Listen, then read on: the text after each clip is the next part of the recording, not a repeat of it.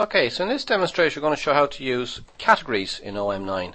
Categories are a really useful feature where we can deploy scripts that only go onto machines that are running policies which have been associated with a certain category.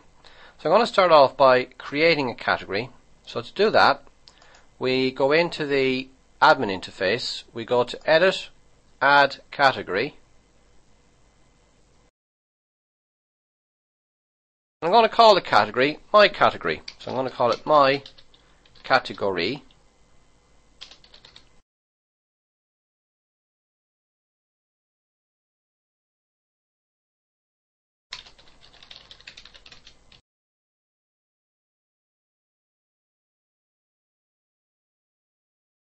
And then we've got an option here, we can tell it to create the category directories. So I'm going to allow it to do that. So click Save.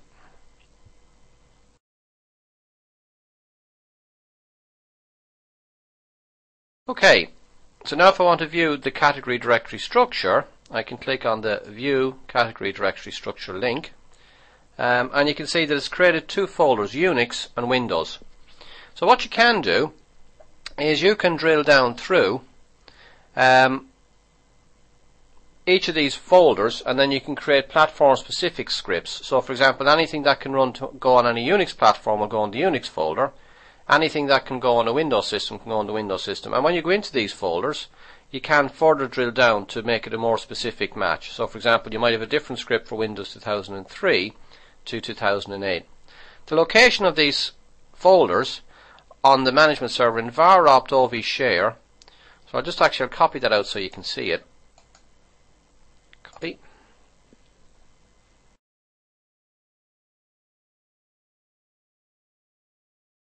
Just put it in here.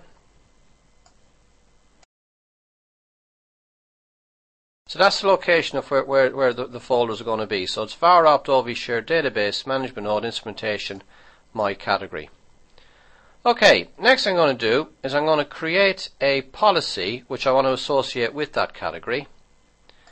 So I do that by going to Edit, Add Policy. I'm going to keep it as simple. I'm just going to create a message type policy.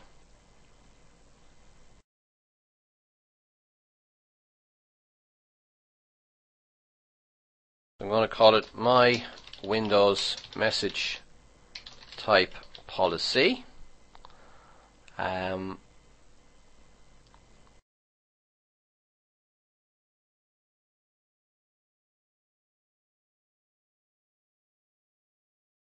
Okay. Give this default options.